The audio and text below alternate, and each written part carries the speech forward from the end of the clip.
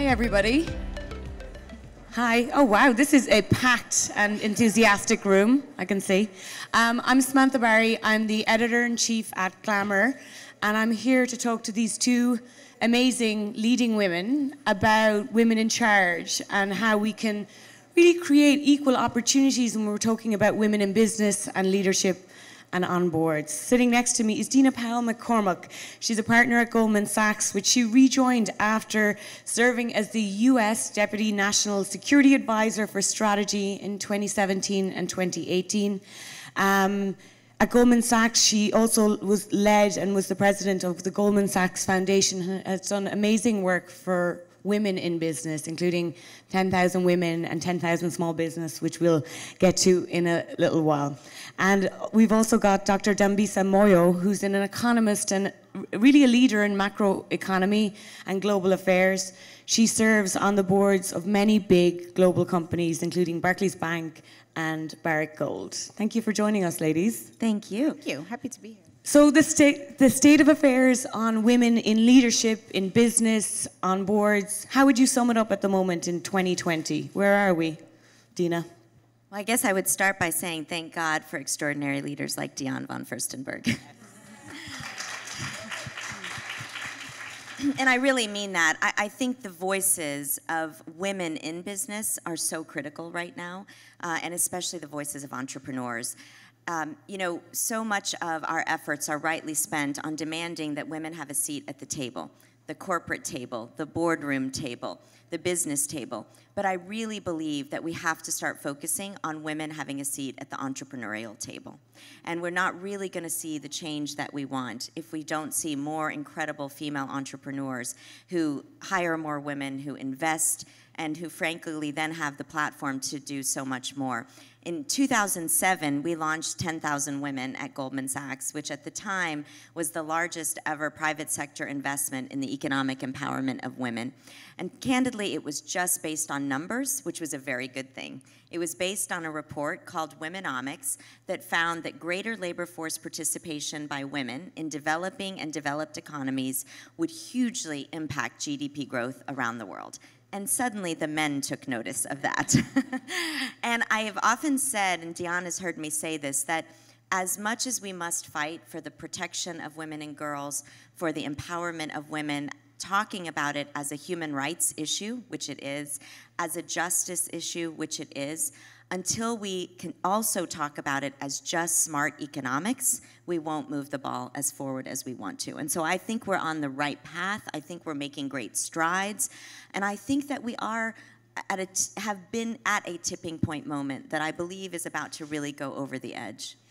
You're at a company which announced, kind of put a line in the sand earlier, late last year, and your CEO said that Goldman Sachs would not IPO a company unless there was representation of women on the board. How has that been for business? You know the answer. Well, actually, David Solomon, our CEO, made a bold move in January, and he announced, as Samantha said, that Goldman Sachs will no longer take any company public that does not have a diverse board member. And thank you.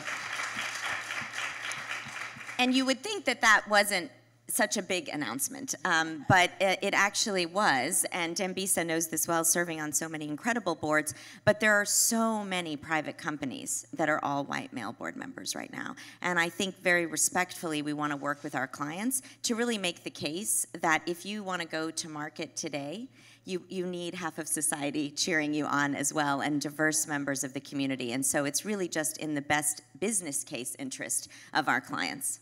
That's great. Dambisa, you are on a lot of boards. What's the advice for the women in the room if they want to be in leadership positions, if they want to set themselves up for success? What do they need to do to knock down those doors? Well, first of all, thank you, Diane. You are such an inspiration. As I was saying to Sam yesterday, you are a pioneer. I mean, we are sort of riding on the back of your coattails. You were there far beyond any of us. So thank you so much, and I'm really delighted to be here. So I feel like with most of these stories, we need to give a little bit of context. I was born and raised in Zambia, Southern Africa, which is one of the poorest countries in the world. I was born in 1969, and I unfortunately have to tell you my age. I turned 51 a few weeks ago. And the reason I'm telling you this story is because at the time of my birth, blacks were not issued birth certificates. That changed in 1974 in my country. So I'm telling you this because in my short 50 years, I then ended up going to Harvard. I worked at Goldman Sachs for about 10 years. I did a PhD in economics at Oxford. I now serve on additional boards, Chevron and 3M, who are making the masks that are trying to combat. It's important. Hey, people hate. I think that stock has gone up a lot in recent days. Yes. But I asked if she had any extras. Yes, not in my handbag, but I can hook you up, girl. But the point being that in a very short span of time, you can go from being not recognized as a human being to sitting and really influencing many of the world's largest things. So now, I'm not here to brag about that. The point of the matter is I'd like to share with you what I think are the 3 guiding principles that have made it possible for me to have such a transformative life. The first one is no does not mean never. It means not now. I think we're too sensitive to doors being slammed in our faces and thinking, well, that's the end of the world. No, it's not. I have had numerous no's, and sometimes the no's even come from my own head. I'm a woman, I'm black, I'm from Africa, I'm from a small country. There's a whole list of things that could have been hurdles, but it doesn't mean never, and I cannot tell you how many times, 10 years ago, somebody said, no, never going to happen. And then 10 years later, I find myself actually doing exactly what I was told I couldn't do. So don't give up. It does not mean never. It just means not now. The second thing is we have to embrace feedback. And I mean that very, very sort of in a very powerful way. We are living in a world where, unfortunately, I think the people who continue to have a disproportionate amount of power are getting more discouraged about giving us the critical feedback that we need in order for us to progress. And so I look at my own career and my own experiences. Really, there have been a lot of people who don't look like me, older white men, not from Africa, who have been instrumental in my career. But part of that is that I've had to say to myself, I've had to have the temerity to say, you know what, I need to encourage these people to give me critical feedback. A lot of the times I didn't really want to hear it, but I send chocolates to people who I don't even agree with. They give me feedback I don't agree with, but I send them some chocolates. You seek it out, right? Yeah, you ask you for have it. to, because you will not know why you're not getting promoted or why you're not getting funded, or you need to get out there and say, listen, Bob or John or whoever it is, and say, no, I really mean it. You've got to be able to give them the comfort to give you that critical feedback, otherwise you won't make it. And then the last thing is, thank God we're living in 2020, because really, I mean, if we look back, and I know Diane has tons of stories, I'm sure, about how many doors were slammed in her face, and I'm sure Dina and I are probably closer in generation, but I'll tell you, the 80s and the 90s, they were damn hard. Serving on these boards, for many years I was the only woman in the boardroom. Very often people say, well, of course, you're in the boardroom because you're black and you're a woman, and I'd have to say, actually, no, it's because I have a PhD in economics from Oxford, a master's from Harvard, and I'm more educated and experienced than you are. Just saying. But the point being is we are living at a time where people are going to be, there's a predisposition to give us a chance. And when the phone call comes to you, you better be prepared. Do not sit around and think, oh gosh, well, people should feel sorry for me or somehow give me a pass because I'm a woman or because I'm black or because I'm Africa. Your competition is sitting right next to you. So my advice to you is that the world's moved on. You've heard what Dina said about the large corporates and what they're doing. This is the time now to go back and ask yourself, do you understand what's going on in the markets? What's the cost of capital? What's going to happen in terms of investment, which is what we're talking about. And then, of course, we started talking about Diane's dresses and how much we love them. But please invest in your careers. Invest in continuous learning.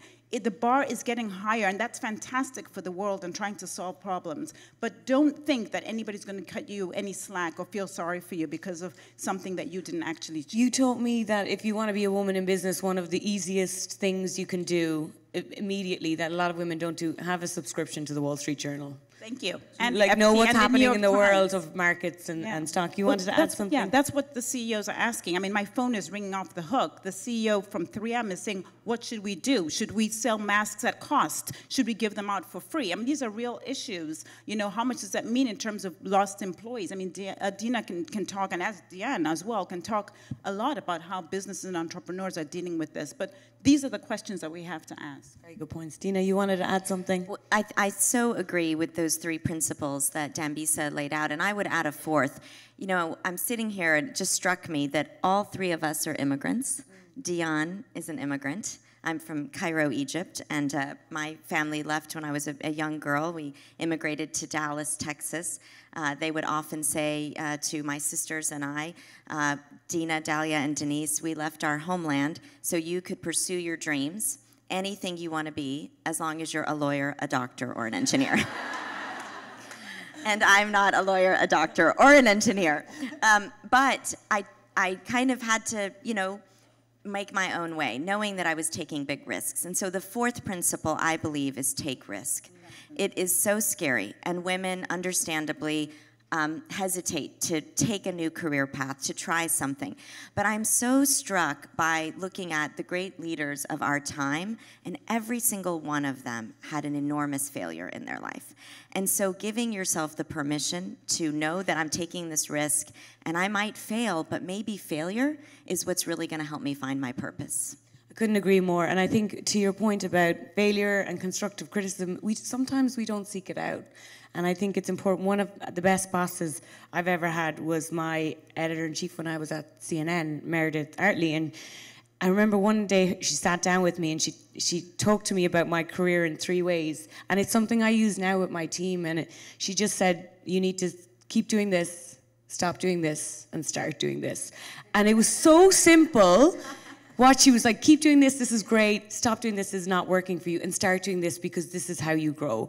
And it was just this very simple piece of advice that I now, as a leader, take when I'm talking to my team at Glamour. Let's talk about this, where we think the opportunities are for women in business and leadership. Many of you may have seen Fortune came out with a kind of disappointing result this past week, that in 2019, yes, the VC funding for women-led businesses, it grew. It's now, I think, 3.7 billion, but that's only 2.9% of VC funding investment. And more money was given to WeWork than all of the female-founded companies combined. So in the same report, though, there was some really nice bright spots. It's the female-led unicorns. It talked about Away and Glossier and Rent the Runway. Where do you think the opportunities are? You talk, both of you, this is for both of you. You talked about, is it across all industries? Where do you think the tipping point is really happening? Financial services, which you both have worked extensively in, still seems not to be in a place where it should be with women in leadership. Where are the industries we should be tapping into? So, you know, I'm an Aquarius, which means I'm always positive and I always think about the glass being half full. And so, yes, we can sit here and bemoan these statistics, but on the other hand, there's so much happening that I think is so positive in terms of women. We're definitely not there yet, but we've made enormous progress. If you just look at the past 10 years, and you know, I'm a big soccer fan, I love tennis as well, but I'm a big soccer fan, and if you go back to the 2010 soccer competition, World Cup. At that time, I believe it was 2010, but you had the president of the winning country, as it was a woman, Angela Merkel. The president of the number 2 country, Argentina, was Kirchner, a woman, and it was being hosted in a country which was at a woman president. It was in Brazil. And so I thought, oh, that's really interesting. And then you look at the corporations at the very senior levels. We've had women CEOs of companies that we would traditionally think of as being quite male, mining companies, old technology, new technology, automotives. I mean, the list goes on and on. I do think that we are lagging. Thank God we have Dina, and hopefully Dina will be the next CEO of Goldman Sachs. We'd love that.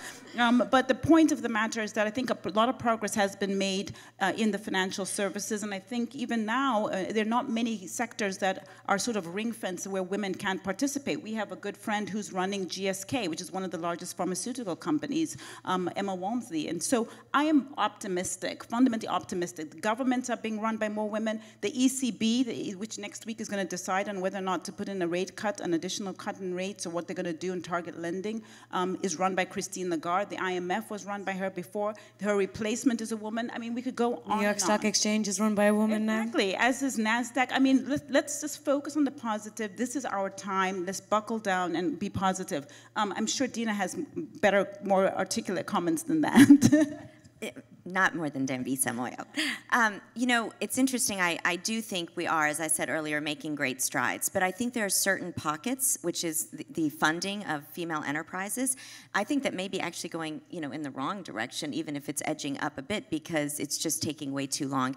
And so I think in that case, we just have to be more aggressive and deliberate, which means creating funds that are just focused on female enterprises and diverse enterprises. And so at Goldman, we actually launched something called Goldman Sachs Launch, which is a $500 million fund, and we've already deployed $250 million, so that tells you there's quite a lot of amazing ideas out there that diverse African-American, Latino, and female entrepreneurs are running. And what's amazing is the team, Stephanie Cohen at Goldman, who's running it, is just amazed at what's out there. And we feel like, again, we're doing this because we want to be first in line for these ideas.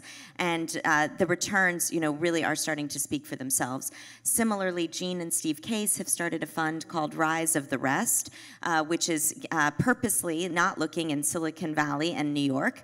If you can believe it, something like 80%, I believe, of funding is in Silicon Valley or New York. And so great places like Texas and Tennessee and Missouri and Ohio have amazing entrepreneurs that need to be invested in and lifted up. And so I think we can't leave it to chance. I think we have to celebrate leaders who are actually making this a priority, but frankly, more important than that, allocating the much needed capital.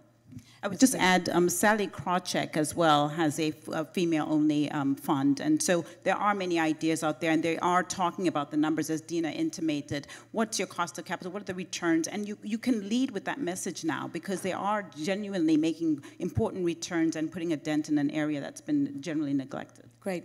Dina, you have worked with 10,000 business women at Goldman Sachs, with 10,000 10,000 women, 10,000 business. Any of those stories of female-led business owners that stand out for you that you tell around the dinner table? Yes. How much time do you have? Because women are, every single one of their stories is so inspirational. So we have two programs, 10,000 Women, which is the global effort in more than 50 countries reaching female entrepreneurs outside the United States, and then 10,000 Small Businesses, where we did let men in. And so it's men and women business owners in urban areas throughout the country. I think the story, though, that resonated the most with me after all these years is the story of a woman in Afghanistan, Rangina Hamidi. We decided to invest in Afghanistan despite, understandable risk, because we felt that you can't have a program called 10,000 Women and not go to the very hardest places, because it's so easy for people to say, no matter what you do here, it's not going to make a difference. And so this entrepreneur, Rangina, owned a company called Kandahar Treasures, where she would go to the most conservative places throughout Afghanistan, where women were still not allowed to leave their homes, and help them sell handicraft that they made inside their homes, bracelets and rugs and scarves. And one day she went to Bamyan, which is probably the most conservative province, which is still controlled by the Taliban. And a woman that she worked with grabbed her hand at the door. She said, "Rangina, my husband has never respected me. My husband has never asked my opinion on any matter. But ever since I started making a teeny bit of income, suddenly he's asking me questions. Like last week when he said, 'I don't believe in girls' education, but I guess I should ask your opinion since we have 5 daughters.' She so smartly said to him, 'You're right. I have failed you by bearing you only daughters and no sons. you're going to have to work your whole life to provide a dowry for each of these girls when they are 12 and 13 and 14 years old. But if we force them to go to school, like me, they will learn a trade and make money to take care of you. And that husband looked at her and he said, "You are right. We will force them to go to school." Sure enough, those 5 girls went to primary school. We followed them. They even went to secondary school, which is nearly unheard of. And the lesson that I took from that was that there is nowhere in the world that when a woman becomes economically independent, that she can't change the course of the future of her family. Yes, love that. Love that. So as we wrap up for both of you, I think there's a lot of inspirational, amazing, entrepreneurial women leaders in this room, whether they want to start their own business or they want to be the top, run their company, or they want to be on boards. What is your one piece of advice that these women can take away today? Dambisa? I would just say keep at it. You know, I keep at it and see you at the top. That's what I would say. Dina? You know, I would say something that adds to what Dambisa was saying earlier. Be prepared. Be the best in the room when you show up. They're not expecting it. And, you know, I had the privilege of working for Condoleezza Rice for many years. Let me tell you something. She showed up in every part of the world so freaking prepared and impressive, and she taught me that. So, you know, read the material, understand it, ask for how you should present the best. Knowing your content, knowing your stuff makes you stand out, and I have to say that has been something that has really helped me. Thank you so much. Dambisa, Dina, thank you.